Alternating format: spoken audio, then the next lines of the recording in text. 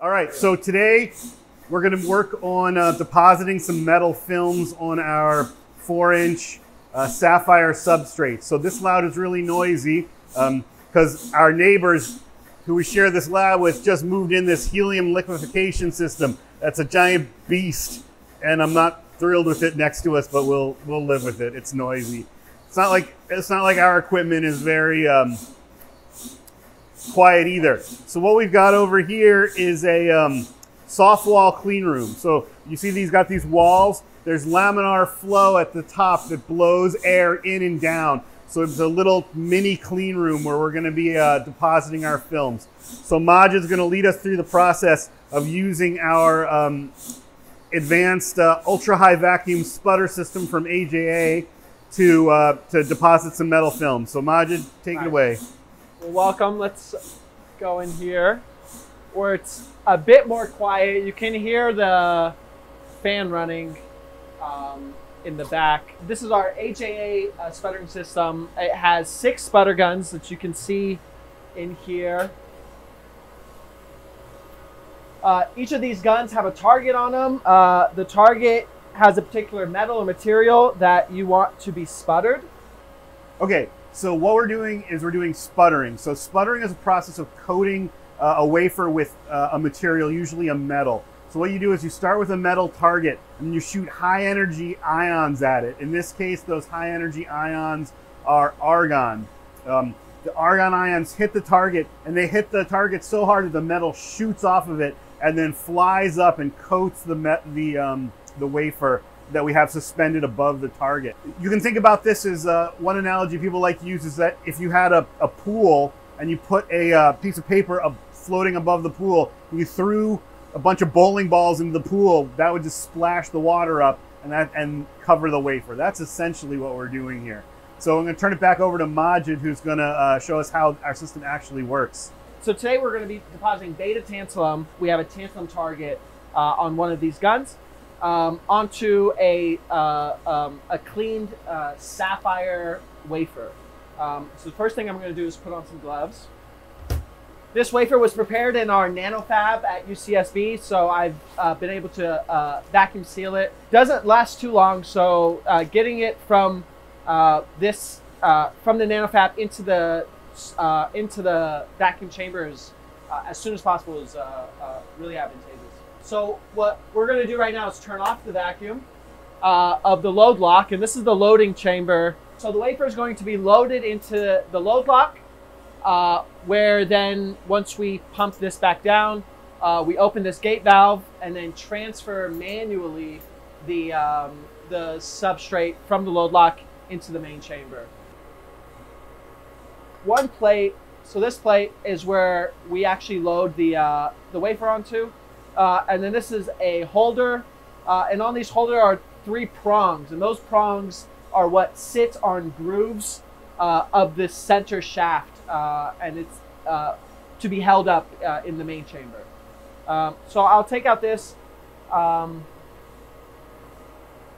we can just load our silicon wafer.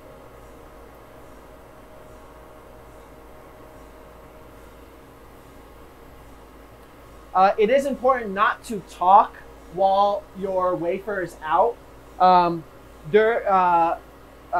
Obviously because you could inadvertently spit on the wafer, and that would cause issues in your process.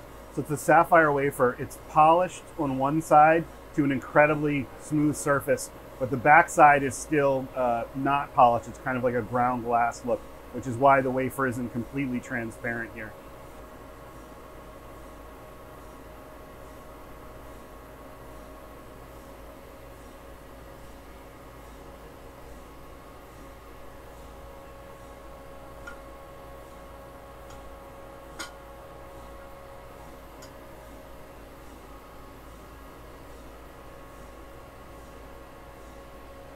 Now we're going to vent on the load lock. We'd like the pressure to drop below E to the -6 torr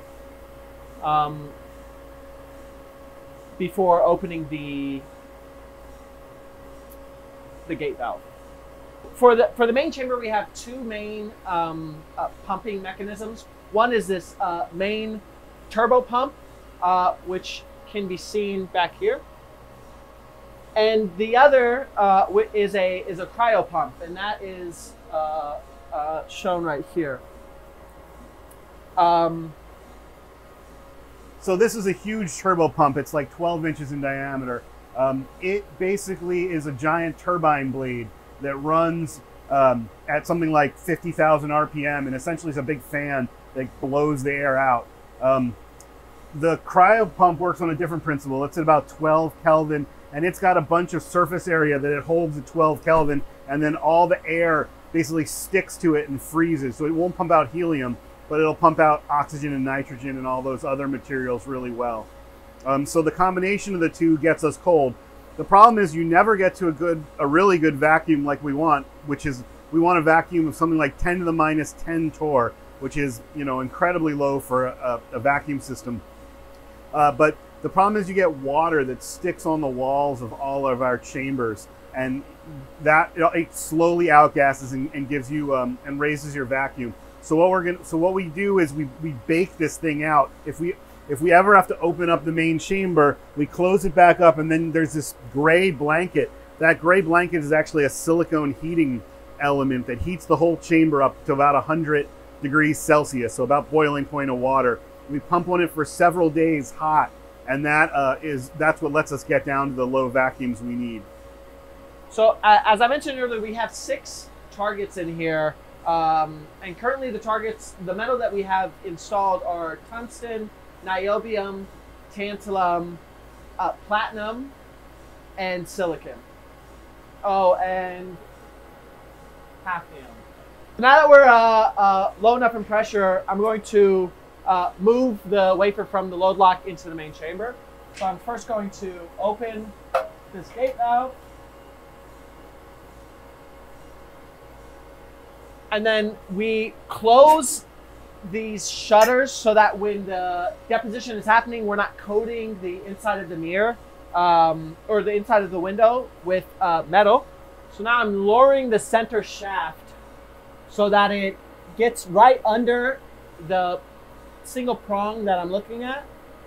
And then I'm going to, underneath it, hook onto, latch, and then raise. So now I'm latched and raising. And what I like to do while this is in there is start spinning so that I know that it's actually hooked. There has been a case where I removed the arm and then started the spin, and the entire thing fell, and we had to open up the chamber. So, and then pump out. So it's a real pain in the neck. Yeah. We want to avoid that. So now that it's rotating, I see it's latched just fine. I'm going to raise it up further out of the way. Can we see it rotating in there? Yeah. So there you can see it rotating. The reason we rotate it is to make the film more uniform. Sometimes there can be a pattern in the sputter gun, and so by rotating the wafer, we smooth out those radial dependencies and get a smoother film, because having a uniform film is one of the most important things that we can get for our devices. Today we're going to be depositing beta tantalum, which is a particular allotrope of tantalum that has a lower superconducting transition temperature. And we have, so how the process works is you have layers and then processes, which are a group of layers, and then you can run your process. For us, first thing that needs to happen is you need to turn off the cryo valve. And then in the log, I've deposited beta tantalum in the past, so the recipe. So we're going to be depositing beta tantalum at room temperature using 250 watts. We're going to be flowing in argon and trying to keep the pressure during the deposition at 1 millitorr. And this is going to be a 30-minute deposition. All right, so now that the recipe is loaded, we are going to start it. The shutter's working. The shutter can turn on. Argon was flowing at 30. We have much lower volts. Is the plasma still on? It looks like it. Yeah, it looks like it. Did the plasma go out? Goes out. All right.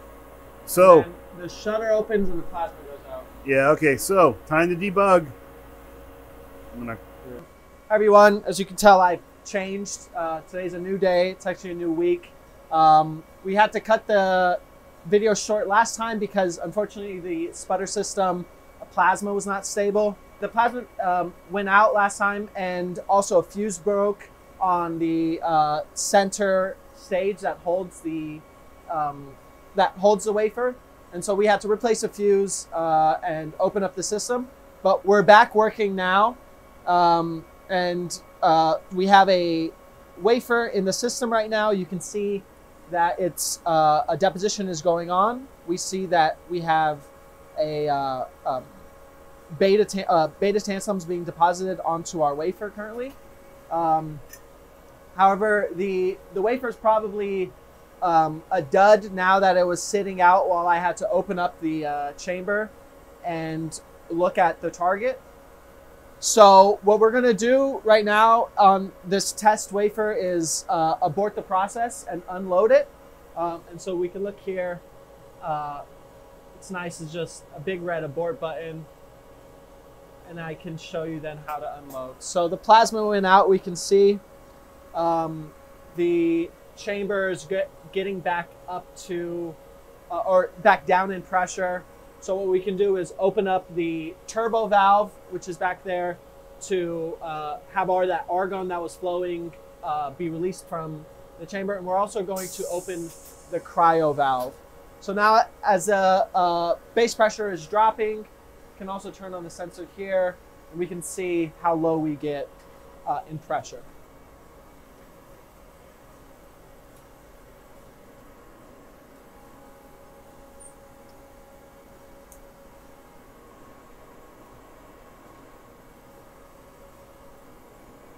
You want to see the wafer rotating with the light on?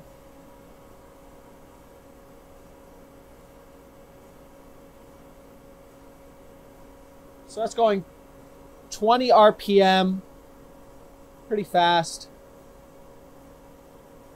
in order to get us a really uniform film. And so I'm going to slow down the rotation. What you can see is there are prongs on this side. This holder right here has two prongs that are holding the wafer onto the center stage, and the other one has one.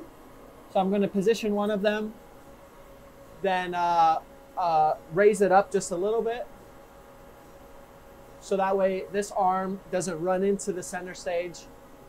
We can now open the low block valve and push the arm in.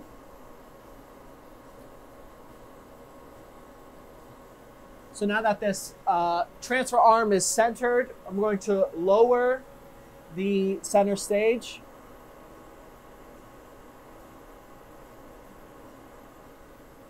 So now that I'm unlatched from the wafer carrier, I'm lifting the center stage up so that way I can clear enough room to retract the transfer arm.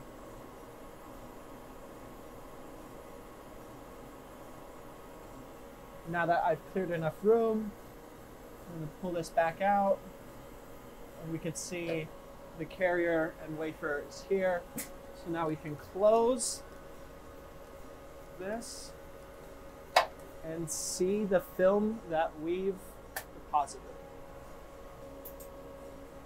So The pressure in the chamber can, I've seen, can fall to around like 8 e to the negative 10 torr. So this is pretty high. Unfortunately, when you open up the chamber, it takes time for the base pressure to drop. And currently we are venting the load lock chamber. So now that we've vented our load lock, we can unmount the wafer and look at the film that we've deposited. Oh man. So this is a little tricky. You have this inner plate and then this outer ring. So what I like to do is come here and just poke up a bit the inner ring, and then I'll grab it and I'll hold it by its edges and pull out. Voila.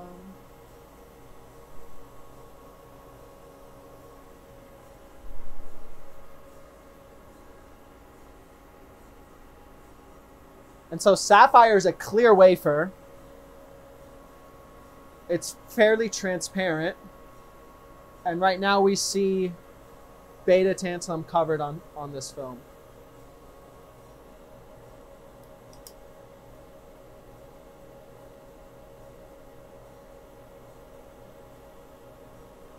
Maybe you can see that too, where the pins are held. It was covering the wafer, so the beta tantalum didn't have time to grow. So you see 4 marks around the wafer where the holder was. Okay, now give us like a summary, Awesome. Yeah, so this is our magnetron sputtering system. We use it to deposit our MKID metals. Today we deposited beta tantalum, which is used as this high inductance material. Thank you for watching us today, and make sure to like and subscribe.